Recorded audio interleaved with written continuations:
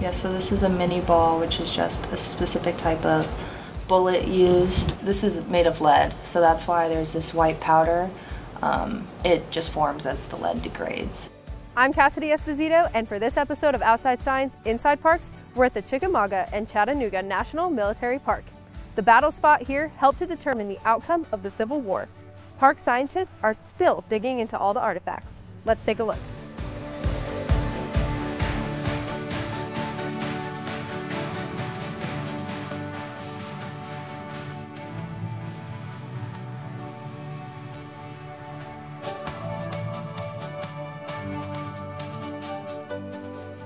Yeah, so how old is this that it has an actual picture of? Anthropology can be great because you not only have the inside world of the museum, the curation, the preservation internally, but then you also have the field aspect, so the archaeology. So you can physically have, you know, the ability to go out and dig and be a part of something outside and inside that doesn't keep you stuck to one part.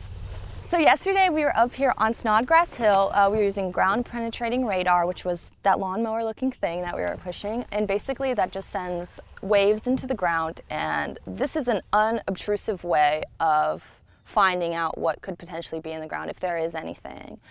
So for that, we're trying to find possible burials. So, you know, human remains. What you'll do is you'll hit start and just head straight for that cone. This was only my second time using GPR, and I've learned a lot. So a lot of what we will find in the archaeological sense, it helps with the interpretive division and being able to kind of bring to life what has actually happened here. A lot of times when you hear history, you're not really visualizing, or you're having your own perception of what it might be, but when you have those tangible objects in front of you, it really brings to life and really humanizes the experience that occurred. So like some of these items, you see like these are probably bone dice. This is an apothecary kit including cocaine, which is pretty interesting. And you see all these other things like leather pieces.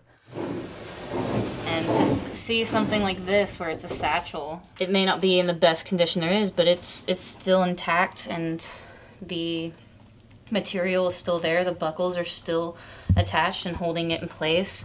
It makes it very much more tangible to see the everyday life of the individuals.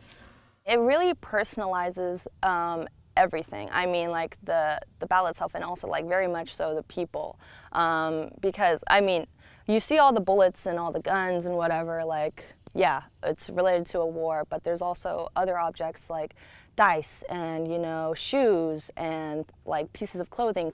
Or even something as simple as this was their meal. It's hardtack. It has not aged a day since it was. As you can see, there's quite literally no mold. It has not broken.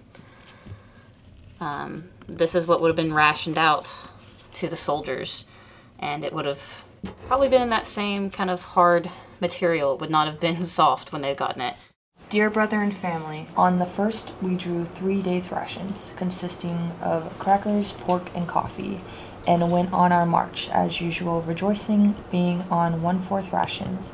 You cannot expect us to have much to subsist upon. Our ration for 1 day consisted of 1 hurd cracker, 1/4 pound of pork, and about a tablespoonful of coffee.